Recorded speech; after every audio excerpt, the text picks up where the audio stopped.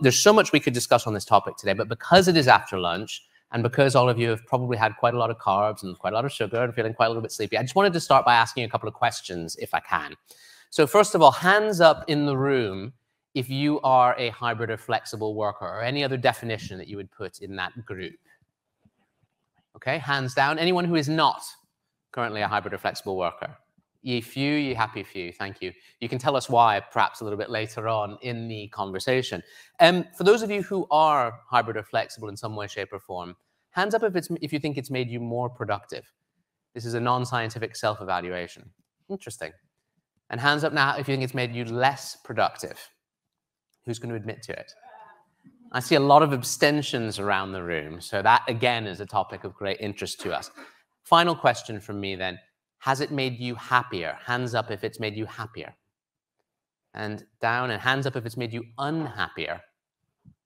Again, a few abstentions in the room. Okay, thank you for being brave. You know, these are interesting questions, all part of our emotional response to this great experiment that we are now in, which has been accelerated over the past years, but which of course has been going on for quite a long time. We have a number of things that we want to try to cover this afternoon, from whether flexible and hybrid working really helps labor mobility, whether it perhaps even entrenches inequality in a dual track system in our workforce. And I think that's a critical question when in CMI research, 8 out of 10 managers say their organization has adopted some form of hybrid working, but 7 in 10 managers find it harder to either onboard new team members or build relationships in a hybrid setting, right? So there are both benefits and challenges that come from the scenario we find ourselves in. I'm delighted to be joined today by 3 experts with great experience on this subject. Anna Lane, who's just made her entrance. Well done, Anna, who's President and CEO of Women in Business and Finance. So we've got you mic'd up now as well, which is great. Well, sort of mic'd up. It'll do.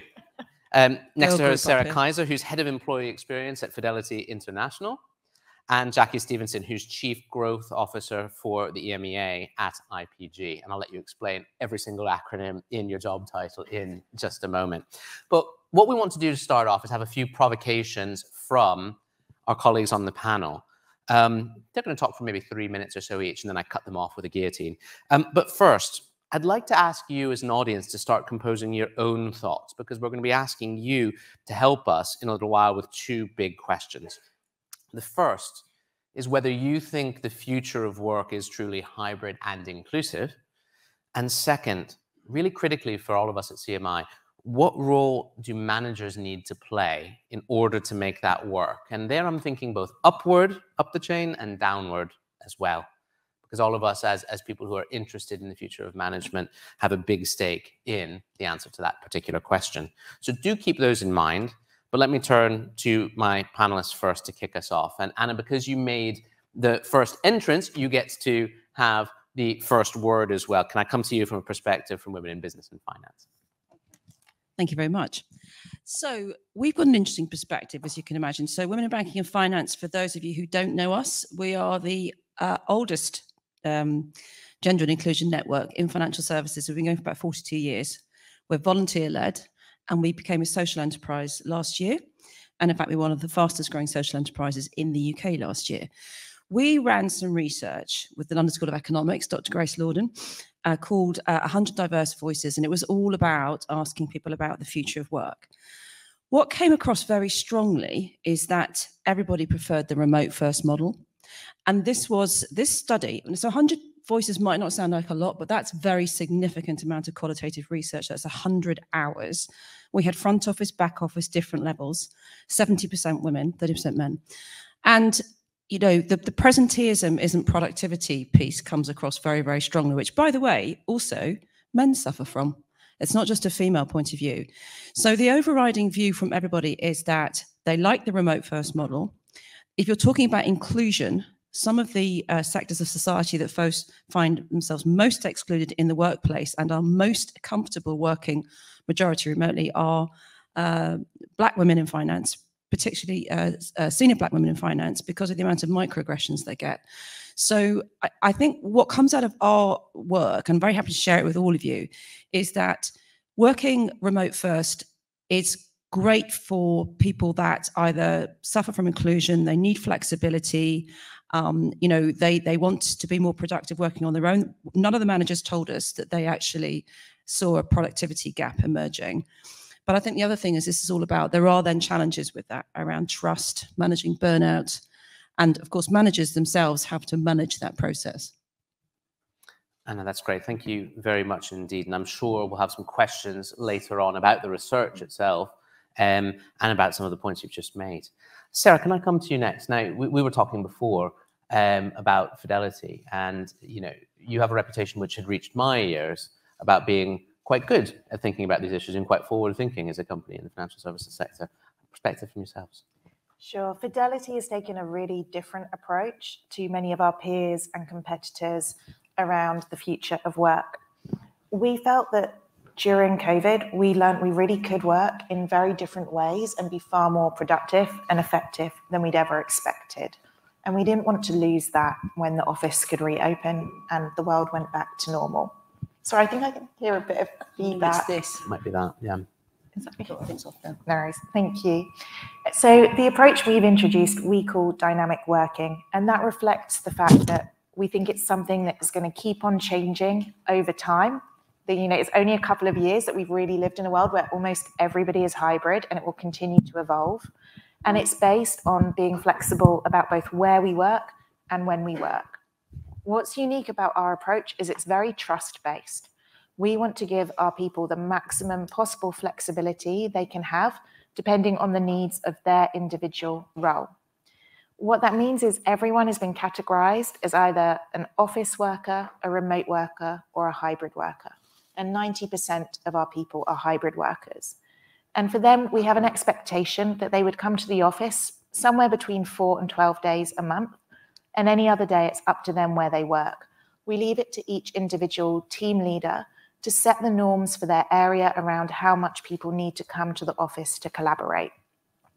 We also categorize people as whether they had to work defined hours or flexible hours, and 60% of people work flexible hours. Just a few things I'd like to draw out from our experience, and I'm sure we'll get more into it in the questions. One is that this isn't easy for everybody. What's really fascinating is having decided to treat everyone as grown-ups and be very trust-based and leave people to have grown-up conversations about individual requirements and team requirements. We did have some people say, please just tell me how much I need to come to the office. People do still like structures and guidance. And I think it's been helpful to share patterns. The second thought is that this isn't just a matter of policies. It's about setting the right systems, infrastructure, and other ways of working to support that. So we've done a lot of work with our managers, but we've also done a lot of work to try and make sure that we can still support people in the right ways with opportunities. Like we have a virtual talent marketplace where people can find mentors, job opportunities, and additional experience. The third thing that I just really wanted to highlight, and we'll probably talk about this a bit more, is there are so many different potential impacts on inclusion, both positive and negative. For all of those, I would say it's about being aware of them and looking at how you can build on the opportunities and manage the risks. I don't think any of them are a reason to say yay or nay. What I can tell you, though, from our experience, being an asset manager that has gone for a very flexible, trust-based approach, when many of our competitors are insisting people come to the office 3 to 5 days a week, we've had a huge increase in applications to work for us, particularly from female applicants. We found that all our people really value that flexibility, and it's supporting their work-life balance and their productivity. And we're certainly able to do as much as we did before, so that's been really positive. We haven't seen any differences in office attendance between men and women because we're very concerned about how it could affect people's access to networks and opportunities. But all that we've heard about the fact that women are more likely to attend the office less and it could harm their careers, so far is not appearing to be true for us. And there's lots more I'd like to get into, but I don't want to take up too much time, so I look forward to the rest of the conversation. Yeah. You'll have ample opportunity to come back on more of that later. I'm really feeling quite happy as well, Sarah, that you said that flexibility is becoming a talent attractor for you from other businesses, because that's something is anecdotally that I hear across a lot of sectors, not just financial services sector. Now, Jackie, from the perspective of someone who has both built and sold their own business and as someone who is now sort of overseeing growth across a huge stable of firms in the IPG umbrella. What do you see in those companies, and what sort of patterns can you pick out, given that there's so many different ways of operating within them? Yeah, well, we're quite kind of matrixed in our structure. So I sit at group level, into public group, and I look after across EMEA all our agencies in terms of growth and strategy across media, advertising, digital tech. But exactly as you said, I sold my business to IPG, so I kind of know it from the bottom up, and now I'm seeing it from the top down. I think IPG has always been very focused as a group on attracting and keeping the best talent. And to really build on the point that was made, this is one of the levers that we have at an IPG level, is flexible and hybrid working. To get top talent, whether that's junior, middle, C-suite talent, the world of work has changed so much post-pandemic that talent are completely recreating and rethinking the way that they want to build work into their lives. So flexible and hybrid is something that's enormously important for us to build into any contract that we have or any negotiation we have to bring talent to IPG. I think the other thing from an IPG perspective is that we've always been focused, right from our CEO back in kind of 2014 early, looking at how we can incentivize our businesses to bring senior female talent into the upper ranks of the C-suite management. All of our bonuses now look at diversity of talent at C-suite level, particularly around women and diverse women. And flexible and hybrid has been a huge tool that's enabled women to be able to keep these senior roles and not have to be present in the office and doing that in a way that they can curate. So these are tools that are very important to us. But whenever we look at this, we're always looking at it from a manager perspective and also an individual perspective. And I think the two things I'd like to bring out really is the support we need to give managers to enable them to curate and craft the right ways of hybrid and flexible working policies and frameworks within each of our organisations. We very much let our managers and our CEOs develop their own way of creating frameworks that work for their particular business. But if you've got a manager who is used to thinking very hierarchically about a team, hierarchies don't work as well when it's hybrid and flexible. So you have to rethink the way that you want to structure that team. I think the other part is outcome-based. It's very easy to say outcome-based management, but actually knowing what outcome-based management is and managing someone's productivity and outcome versus how many hours they clock in is an area that we kind of focus on a lot with IPG to help our managers.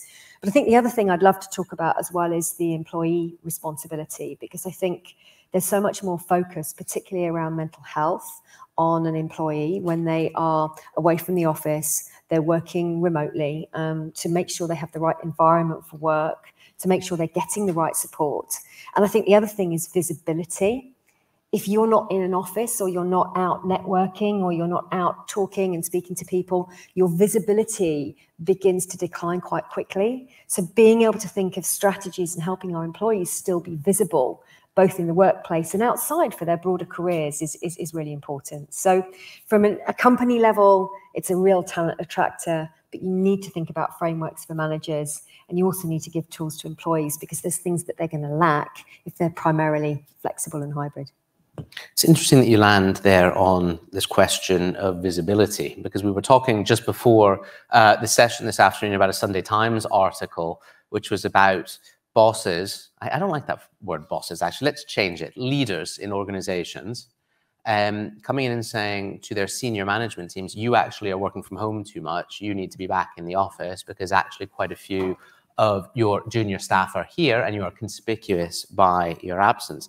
I wonder, for all of you on the panel, what reaction you have to this point. I have seen it in some of the workplaces that I am involved in, where I walk into the office on some days and I'm the only one with grey hair and the only one of a certain age in the room, and yet all of the younger staff are in, working very hard. Are they getting the right visibility from managers? Are they getting the right input, the right support, etc., from managers in that situation where we seem to have gone off in two slightly different directions? And I wonder if you've seen this phenomenon. What number have you got? Well, I've got yours now, so let's look at this one too. I've got 6 and 5.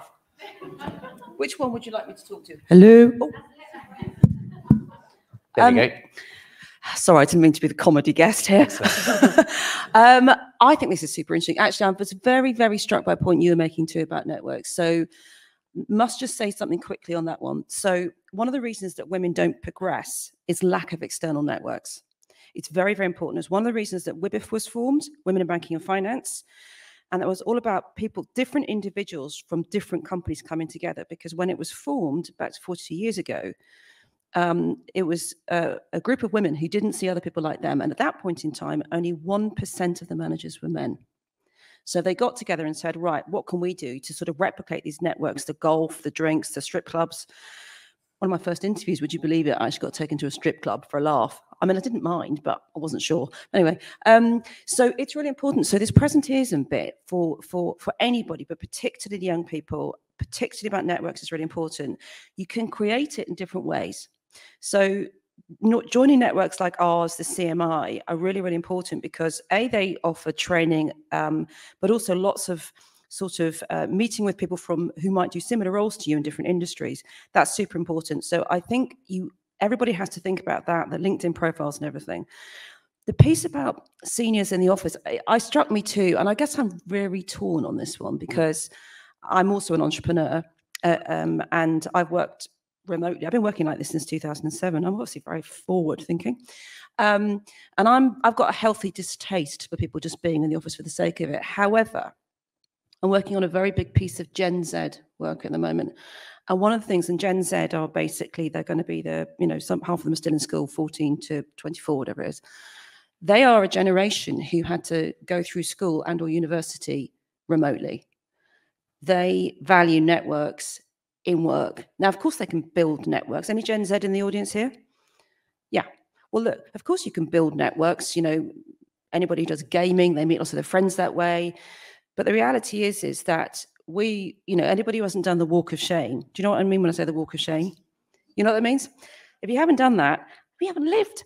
And so there's a whole thing. But equally, if we were lawyers, I don't know if anybody's a lawyer, I'm not a lawyer, but my sister's a lawyer. And there's a very, very prescient issue with the training of legal associates who would normally mirror on the job. And I think I can say this, we're all friends in here. So my team are very young. That I have in the office. We actually deliberately moved to Borough High Street because it's just a much more fun environment. The challenge we have, they're in 2 days a week. Some of the basic business skills, answering the phone, answering emails, etiquette, they're not learning it because they're not listening to other people. And it's a big challenge. So I don't know about the guys, but I did see that one of the banks basically said that all of their senior managers were on the golf course the whole time. I can't remember, it was JP Morgan. And literally, that wasn't going to sort of cut it. I live in Fulham, and just down the road, you've got some big golf clubs. Apparently, it's full of civil service, literally. So all the retirees are fed up with the civil service. I've been trying to get my tax return, just saying, for about 4 months. My accountant said, well, they're not in the office. So, I don't know. I do think you need learning, but I also think that we've got to be much, much more creative about virtual workplaces matter. We need to think much more creatively about how we do stuff. Old practices doesn't work in the new world.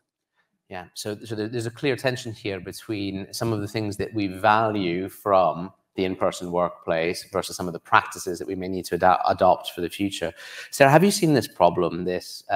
Seniors are at home. They've got either a big garden shed office or a lovely room to sit in, plenty of room. No issues at all. Younger workers in the office. Or because you've been so deliberate in the creation of your offer in the firm, actually you found a way around that. I wouldn't say we've done it perfectly, but we've seen something slightly different. Oh, I don't think this is working at all. Oh, hello? Okay. There you are. I've got 2. It's all right. We're all good. We definitely haven't seen our senior leaders all on the golf course. I just want to be super clear. Yes. What we have found, though, is that if a manager of a team doesn't come in, their team members are less likely to come in. And we have found some generational differences, but it's not our most senior leaders. It's more the mid-level.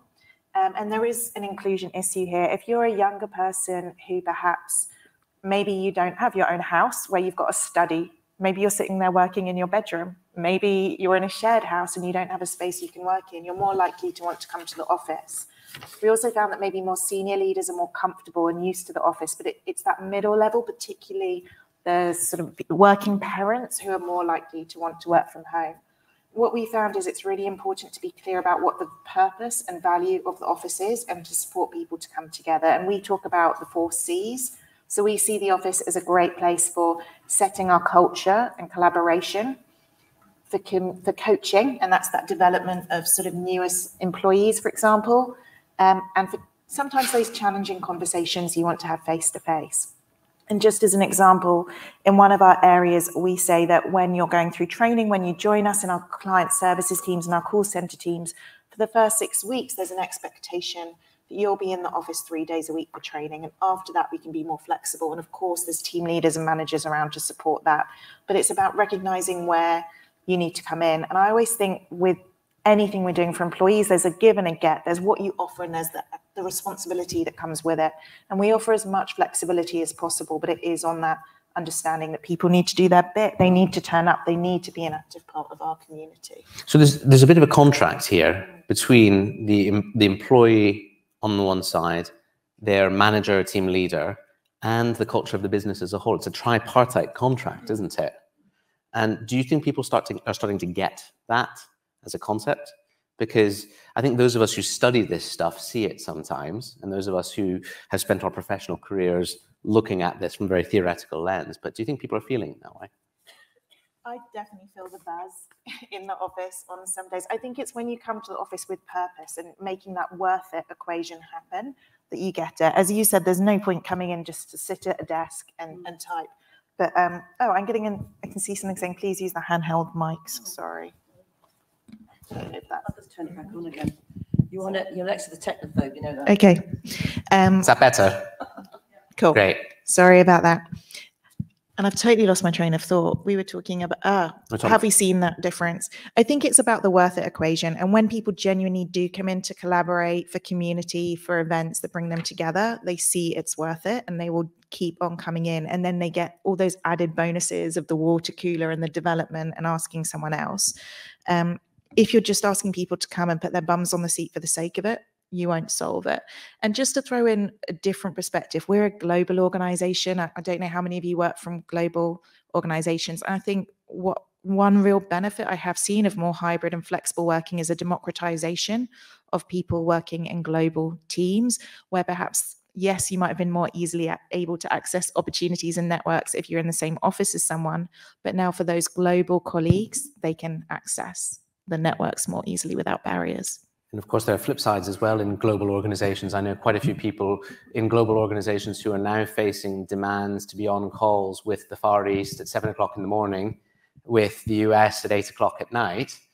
And the assumption is because they are flexible, they can suddenly flex their family responsibilities and their day in order to accommodate all of that. So we're still very much in the process of learning how to be global and flexible at the same time, aren't we? You're global and flexible as an organization as well. Are you seeing some of that same source of tension? Yeah, very much so. I think just to answer the point about managers, one of the things that we say across our organisations is managers need to publish when they're going into the office. So they need to be really clear with their teams when they're going to be around, because then teams can book in time with them, they can book them in meetings. And what we're finding is that even though each of our agencies are curating their own ways of doing it, Tuesdays, Wednesdays, Thursdays tend to be office days. In our big buildings, we've consolidated quite a few of our agencies into these bigger buildings, but we put on a free lunch every day. And it's a really nice way of being able to get together over a social conversation. We bring various different restaurants and vendors in to do it. So it begins to kind of mesh the teams into the community as well. So they've got local kind of restaurants and vendors to be able to then go and see afterwards. So it's things like this that bring people together in the office. office. We're now beginning to publish best practice for things like when you're working on certain projects, on certain pitches, the kickoff meeting should always be in person, and then the manager who's leading that will always be in person. So if you want to be part of that and you want to have a voice, then you'll be in person. So I guess really it's an attraction strategy, but with some framework around it, that from an IPG perspective, we can start beginning to kind of sow the seeds as to how this could work. What was your second question? Well, it was around this point of senior managers and junior staff, and or middle managers and junior. Yeah, I think, and also the that flexibility that you demand when you're in a global organisation. Yes. We haven't cracked this one yet. This one's a work in progress, because definitely flexible working has meant that the Middle East teams think that you can be on at 7 o'clock in the morning, and the American teams will want you to be on it, particularly if they're in LA. My heart sinks when someone's calling me from LA that it's going to be 11 o'clock at night. And that's something I think we need to start beginning to put guidelines in place, because we're certainly finding that our senior leaders are really struggling to cope with how they say yes to some meetings and no to others. But again, it comes back to, I think, something that you said earlier. This is a work in progress. I think as we begin to lean into this more, there's more that comes up, and we haven't got all the answers, and we need to start thinking about how we're going to get those, but it shouldn't stop us moving forward with them. You've raised an interesting question there around saying yes and no to things in this new world, in this new environment. Maybe we can explore that as we open things out a little bit. What I'd like to do now, we have now spoken for half the session, far too much. Let's get the lights on, wake everybody up, and get some questions in from the audience. I'd like to take groups of 3, if I can, direct them back at our panel, and then come back as well to some of the things I was saying right at the beginning. So I've got the gentleman just there, raised his hand, lady just here in the front. And did I have a third one? I thought I saw a third hand. Just here as well, please. Thank you. So we'll go 1, 2, 3. Yeah, 1, 2, 3. Yeah. Hi, good afternoon. Question in particular for Anna in relation to financial services. I used to run, I retired from running a national finance company last year. And we coped well with COVID and working from home, and did go to hybrid working. But my experience of phoning people or phoning organisations over the last few months when I needed to change something or ask a question, I think there's been a degrading of service that is offered to people. And then that makes me worry about the kind of abuse that staff may feel when people are not getting the right answer at the right time. So are we taking care of these business to consumer hybrid working situations where we're not quite geared up maybe to giving the right answer, and finding that there is some stress coming into the system because we can't supply the right answer?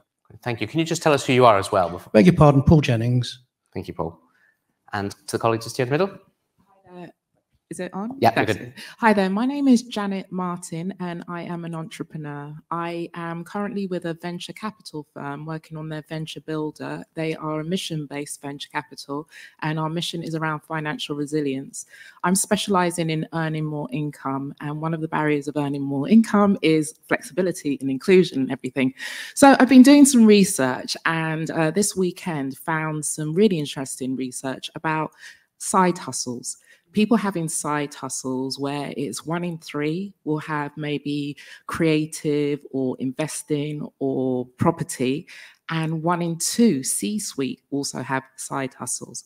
So the research said by 2030, we should include people and encourage people to have their side hustles, also recognize them, and that adds to the inclusivity of the firm, and also helps with staff retention, makes people happier because they're working on something they're passionate about.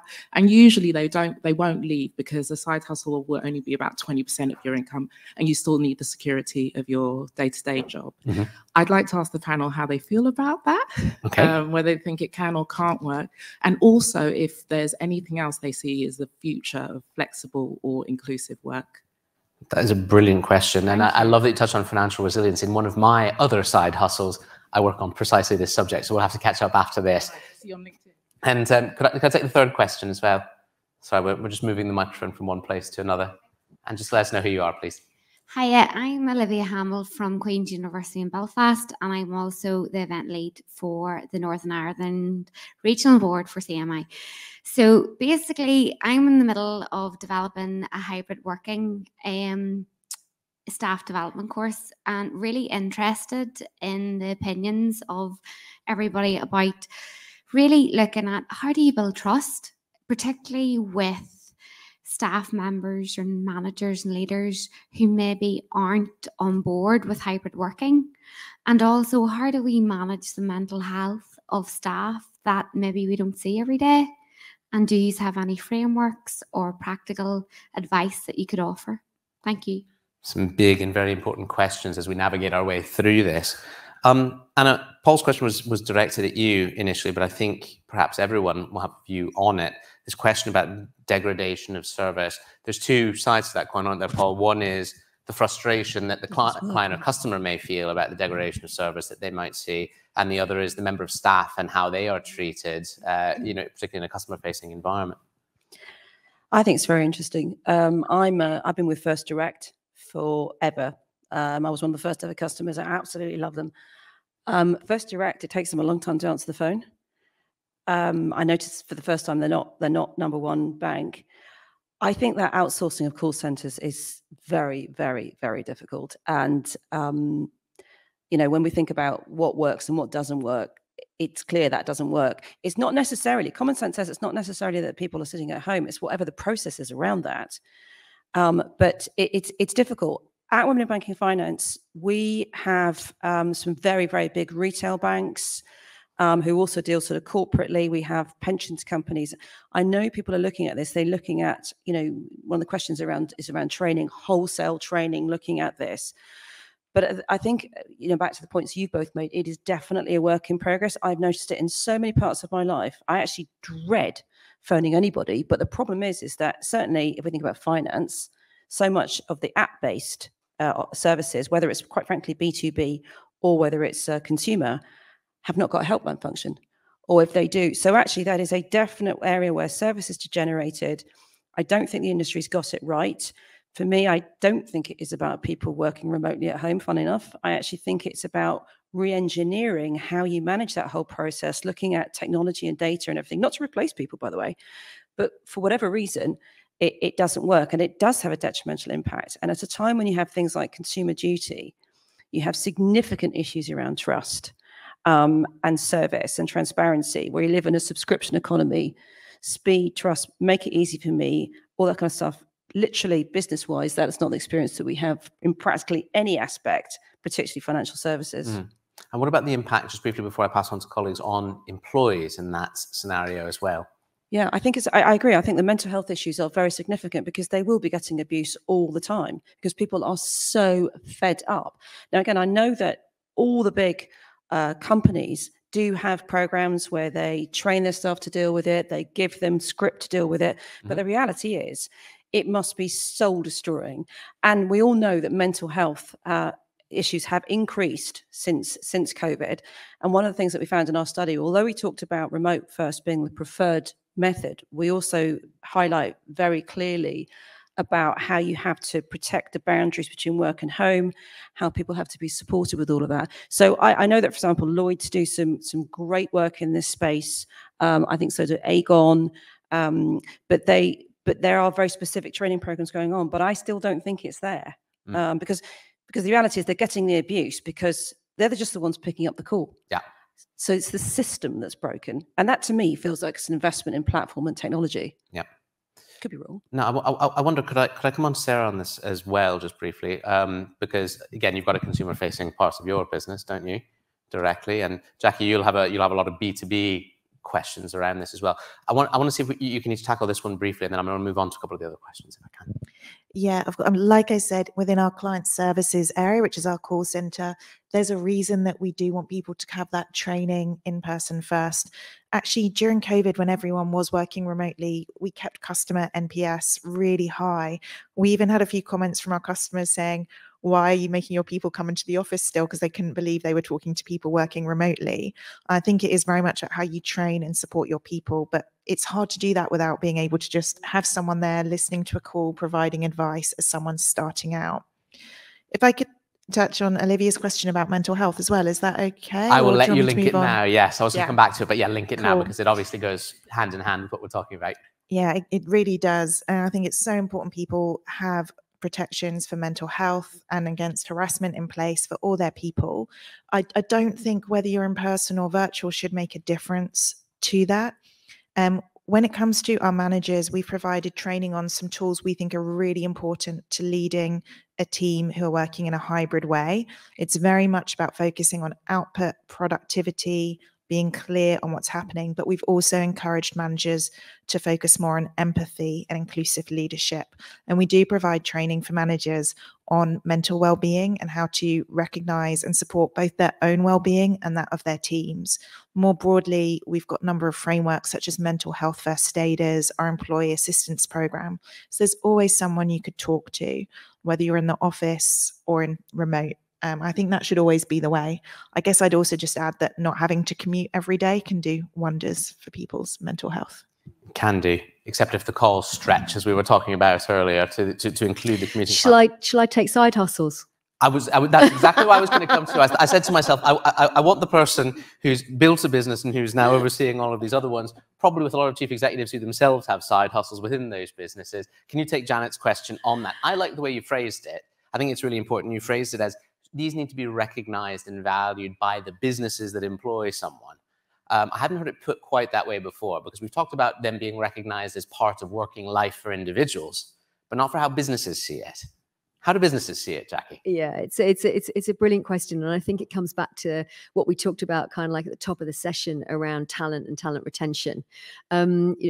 Jobs for life, being in one job doing the same thing for life, it just isn't a reality anymore. And thank God for that. It sounds really dull. If you want interesting, creative people at any level in your business, you have to recognize that their brains are going to be sparking on numbers of different things. So if you want to keep that talent, you have to help them do what they want to do. So again, side hustles are a really, really important part of this. It stretches the brain in different ways. It encourages different networks. It brings diverse thinking back into your organization. So we're all for it at IPG. We really try and encourage our teams to bring their thinking on their side hustles into the business. And if there's any areas we can help them with that, certainly in terms of technology and data and connections. We do a lot with our HR teams looking at providing much lower cost or free subscriptions to different apps or different media organizations, so that our teams can get access to that information. I mean, Blinkist is one of the ones that goes down really well. You know, if you're in certain number of our agencies, you'll get a free subscription to Blinkist, and you can begin to absorb all of this information about various different ways of thinking and different things that you're doing to be able to kind of build up your world of work, but also build up your side hustles. And we also encourage people to talk about it. It shouldn't be a private thing or a secret thing that you keep away. You know, we'd love you to work for our IPG agencies and have build a really fulfilling career through them. But we're realistic to know that you're going to be with us for a certain period of time. So, you know, being able to kind of help you develop yourself is really, really important. And isn't that a change? A little bit. I mean, I remember as chief executive of an organization having to go and convince my board to let me do something on the side at one point in time. And it was definitely an uphill climb rather than one where there was that openness and that appreciation. Do you think we've changed? And do you think that's been over the past couple of years, or do you think it's actually been longer in coming in terms of recognition of the value that a side hustle can bring to the employing organization as well? I think it's, I mean, everything's accelerated post-pandemic. But I think there's the first recognition is you're not going to be able to lock talent in. You have to keep talent by attraction. And if talent want to do more than the one thing that they're doing, if you're measuring by outcome rather than presenteeism in the time that you're giving, then that's down to an employee or someone that you're bringing into your team to show how valuable they are to the team. I think the second thing is a recognition that a broader platform and understanding of different types of businesses, entrepreneurial businesses, big businesses, is going to help the organization. So certainly in our contracts now, you can take, if you're a senior member of the team, you can take directorships in different organizations. That's actually actively encouraged. They monitor and manage the percentage of share that you can take. But again, that's just about being open and inclusive in everything that you're doing. So definitely, I think post-pandemic for us, that's changed, and it's all around the war for talent. I think we need to rewrite model contracts for senior managers as well in order to be able to enable that, because too many of them still say thou shalt not have red line outside interests. And that proves a turn-off. I think you're nodding. It proves a turn-off to many people. Sarah, I want to come to Olivia's question now, if I may, the other half of it, the one about trust, because you started your opening remarks by talking about a trust-based model at Fidelity. And I suppose, Olivia, part of what lies behind your question is, how do you build that trust in the first place so that you can then deploy a lot of the processes and systems that you've used? Trust is one of our core values as an organization, alongside integrity. I think people often talk about earning trust. I don't really see it like that. I prefer to trust people until they give me a reason not to. And actually, some of the best ways managers can build that trust with their teams is through doing some of the things we've talked about in the training earlier. So being really clear on what they want them to achieve and having those very coaching conversations about how to do that, being open and authentic about who they are, and role modeling the behaviors they want from their teams too. I would say there's a difference between hybrid and remote, and I think using those in-office opportunities, not just for meetings and workshops, but to really get to know people, can make such a difference as well. But like I said, generally, maybe I'm very naive, but I've got a very trusting personality, and people typically don't let you down when you put your trust in them. They want to keep it. I like the way you phrased that, though. You're turning the standard model on its head. The standard model is we don't trust anyone until they give us a reason to do so.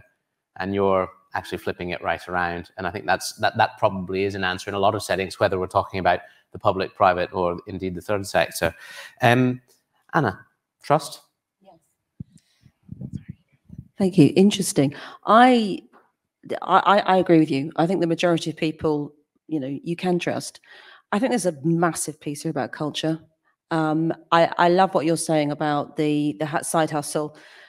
I'm an entrepreneur too, so I love anything like that. We had one person in our team that had this whole kind of, he was a VJ, DJ, did all sorts of Instagram stuff. Somebody else bases in a K-pop choir, and she tours everywhere. We love it. And actually bringing that into business, having entrepreneurs is super important.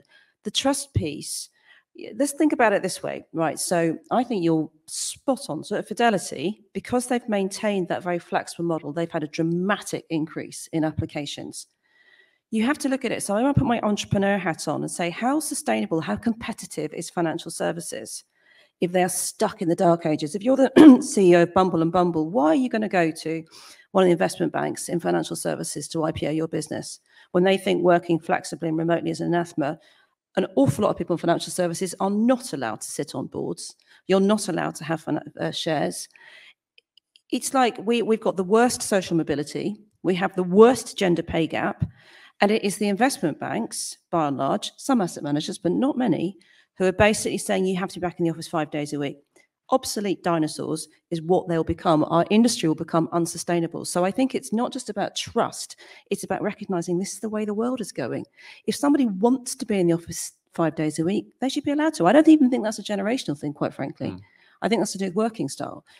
But it comes across that financial services don't trust. And I was here at the conference last year, and I heard this creepy tale that there are a bunch of companies that literally they can monitor the keyboards.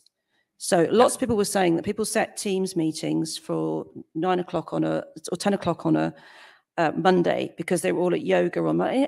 It actually appalled me that I was even listening to this stuff, given what people have gone through over the past 3 years. It shows you just how poor management is, don't you think? If you can't set, we're going back and we've been talking about outcomes-based management. And then what you end up with is a surveillance culture rather than outcomes-based management for those people, don't you? Yeah, and the thing is that this is the reality is you need all the bright minds at the table. Why do we care about this stuff? Obviously, we care about society. We care about people being happy because they're productive. But this is about being competitive and productive. That means all the bright minds at the table. Who cares how they get there and what they do with it, so long as they're happy and productive and they feel nurtured and valued? Without it, we are not competitive, and particularly in my industry. I don't think it's so bad in others. You know exactly what I'm talking about, probably at Fidelity. Let's do this. We've got 4 minutes left. I want to check if there are any other burning questions in the audience that can be answered briefly, and then I want to come back to you, colleagues, as a whole. I'll take one question here in the middle and one just in the front, and I think then we're done, because we've got to make them very brief just because of the time we've got left. And the answer is very brief, colleagues, as well, if we can. Hi, I'm Deborah Turner, and I'm also the national lead for the Federation of Small Businesses for Women in Enterprise. So I run my own business. So really interested in the piece on entrepreneurship. But what we found in terms of our members, we surveyed them during just the first year after the lockdown, and 67% of them said, we don't want to return to networking face-to-face. We like the online networking. So that's what the FSB followed for some time, was that model. But actually, locally, I'm from the Southeast, and our members were saying, please, can we just have face-to-face networking? So I'd just be really interested to know kind of whether or not you've seen that, and that although the hybrid working works very well for some entrepreneurs, but when it comes to building, nurturing those networks, they want to do that face-to-face. So interested to hear. Great, thank you. And we've got a second mic just here, and that's our last question. Perfect. It's a bit loud. Sean Hitchcock. I work for Workall. So we work with a lot of organisations on their employee experience, and on our B2B side, something we had a lot from our clients is a lot on reward and recognition. And I'd love to hear your thoughts on how you recognise and encourage employee development in virtual workplaces, and ensure that important development conversations that may happen casually in the office still happen in virtual environments outside of kind of quarterly or annual reviews. Gosh, that's a very big question with 2 minutes and 42 seconds left. I'm gonna do Deborah's question, if I can, with a slightly binary answer: online versus face-to-face networking, or both. It's actually not binary. That's 3 different options, isn't it? Anna? With a small business hat on, in person, absolutely. To hustle in person. Okay, Sarah? Both for a global business. In person, because I think so much of the skills are developed there as well as the contacts. Yeah, I'd concur. You can with people you already know, where there's social capital already built up, virtual works fantastically. When you're meeting them for the first time, nothing beats face-to-face, does it? And now, on Charlotte's question, which is much more complicated, about recognition of development in the virtual world. Sarah, can I come to you first on that? Yeah, we've introduced the Talent Marketplace. It's a virtual platform where you upload your virtual CV, your skills, set out the skills and experience you want to build, and you can then be recommended mentors and opportunities. I don't mean jobs, I mean little gigs, side hustles, but internal ones, projects where you can build work experience. It's been a fantastic tool for helping people broaden their networks, find the right support for them to develop their careers. I like that phrase, internal side hustle, because sometimes we get jargon like talent marketplaces around them, but actually that's what it is. It needs to be recognized. Jackie? We've brought our whole organisation to do assessments and reviews at the same time in the year. And then we encourage our team leads to check in every 3 months before then. So there is a whole culture in our organisation that July is assessment time, and that if you haven't already started putting those check-ins in, you need to do that. So both team lead and employee know exactly what's happening when we're doing it, and it's in the culture. Great. And Anna, in 20 seconds or less. We've always done awards, first ever gender network to do awards. We introduced some new awards actually around mentoring, because a lot of mentoring takes place virtually, so people can get recognition of that. Volunteering, because actually 20 million people in this country volunteer. That's a fantastic way to actually boost your career, and it works virtually. And also inclusive leader. So I'm not a person from a large company, an employee, but I think what you two are talking about to me sounds like being very inclusive leaders. So you can recognize that. Fantastic. And ladies and gentlemen, with 10 seconds left to go, I want a view from yourselves. Hybrid and flexible working for the title. Engine of inequality or mobility momentum. Hands up if you think that this way of working gives us mobility momentum, please. There's the delay effect. That was peer pressure in the room. And who thinks that controversially it might still be an engine of inequality in our workforce? Okay, a split decision. I think that reflects very much the discussion we've had, which is that this transition is still very much work in progress, and we all have quite a lot still to learn.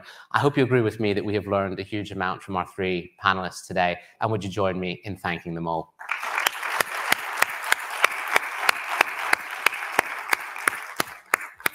Thank you, everyone.